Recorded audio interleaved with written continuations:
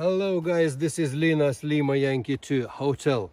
I'm in this beautiful park today. I'm going to activate it for the first time, so gonna be some pile-ups hopefully.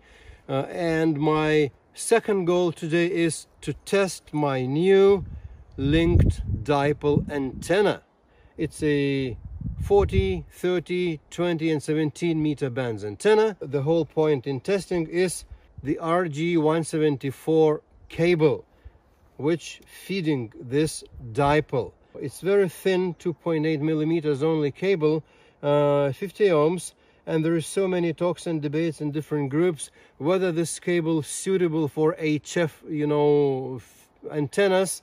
Can it stand up to 100 watts of power?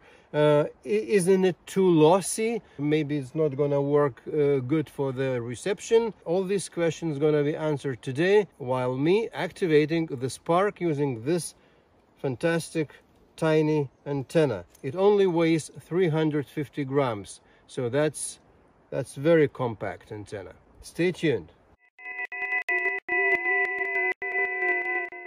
All right, I'm gonna mount my linked dipole antenna onto this SOTA beams 9 meter tall mast, which fixed to the improvised drive-on mast holder. Each time I want to change the bands, of course I will need to lower it down, but well, that's the part of the business. I designed a special Dipole Center holder which holds the RF choke, one-to-one RF choke, and also suited to mount on the mast, so it just slides on.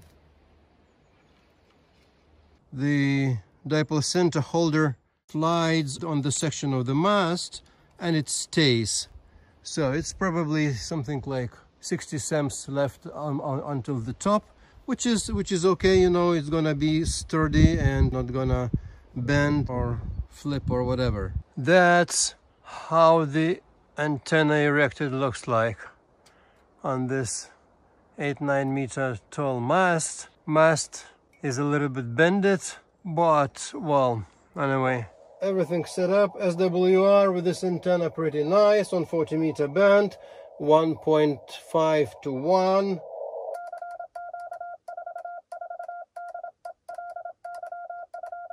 While calling CQ, I noticed no RF feedback on the radio side, which was a proof the one-to-one balun at the antenna side, wound of the same RG-174 cable, was doing a great job.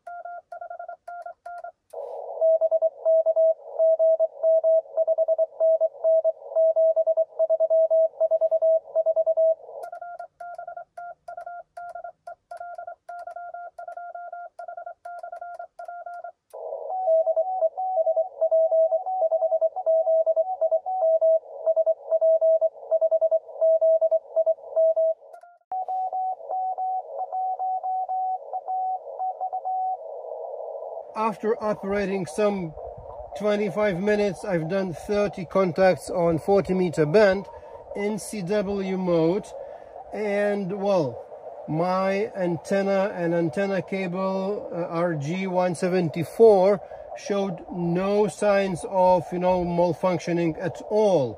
SWR was stable, like 1.5 to 1 as it was in the beginning, so it's kept being the same all the time. The cable itself, was not even when transmitting, was not being even warm on touch. So I don't know what to say bad about this cable. It just works, It just works and works and works. And as to the attenuation of signal, or the loss, or this, you know, famous loss of RG-174, it doesn't matter actually. Theoretically, the loss of this cable RG-174 is around 9 dBs per 30 meter, or per 100 feet. Accordingly to different sources, to different manufacturers, could be maybe 10 dBs, 9 dBs. But so I'm only running 10 meters of it. So my loss, actual loss, could be around 0.9 dBs, maybe 1 dB per whole set of the cable I'm using. So I'm running, and I'm running, as I said, you know, 10 meters of cable.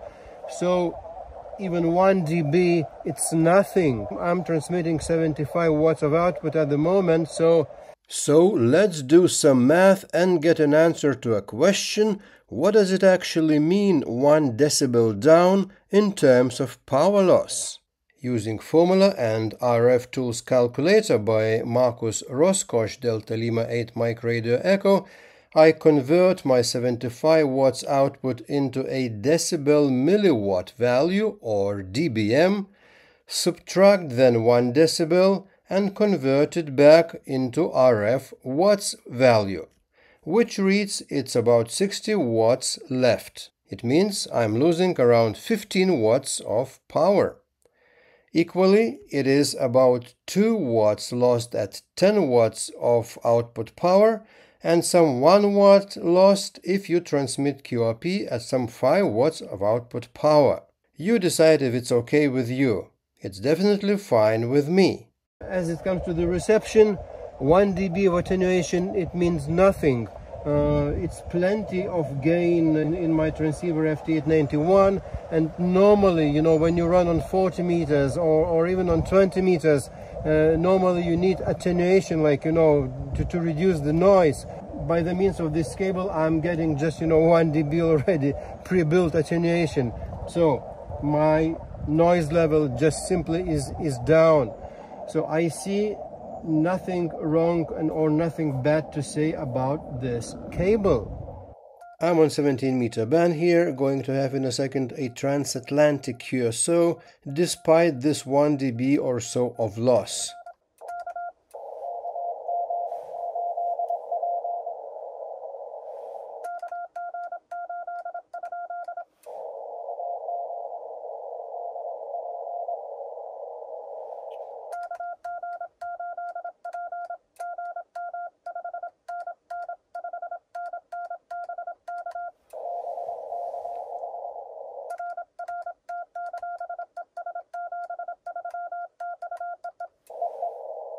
Alright, Kilo Golf 8 Papa just gave me 539. Very good. The US stations opening very nicely for the last half an hour in this early afternoon local time here. So I've made 1, 2, 3, 4, 5 American stations and few European stations. Never made so many DX stations on activating a park with this dipole antenna. So with any antenna actually. Alright, so here's my happy setup of today. My good trusty Go box with my FT891. Antenna tuner CGJ100 was not necessary today because I've connected my link dipole straight to the radio, you see, with this RG-174 cable. So my Bamatech TP3 pedal, so, and my BioEno 20 amp hours battery.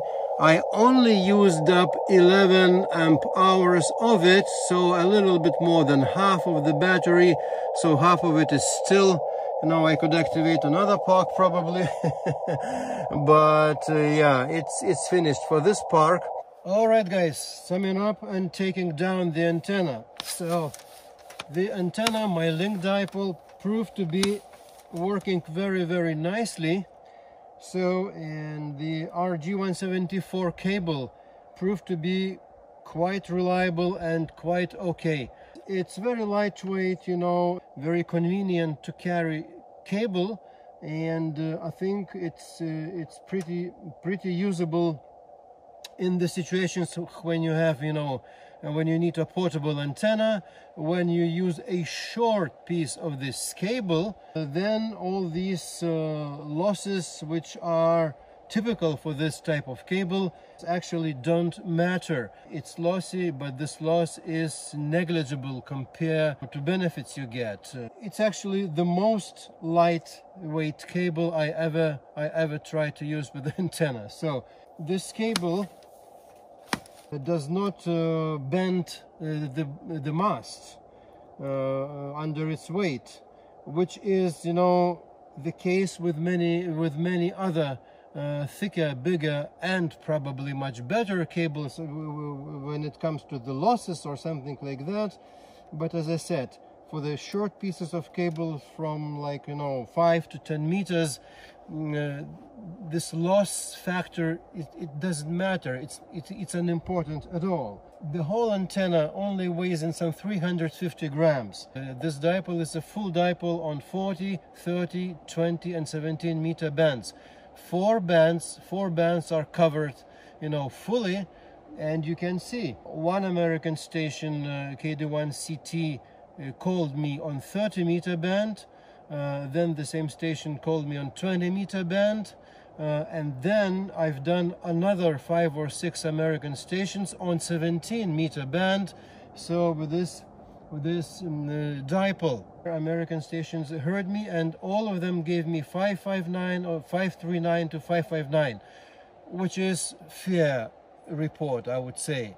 Let me know in the comment section, what do you think about using the RG-174 cable? Maybe you use it, maybe you not. So please leave your comments in the comment section.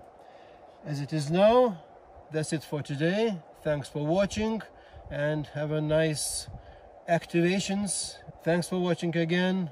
See you in my next video. 73, this is Linas, Lima Yankee 2 Hotel. Cheerio.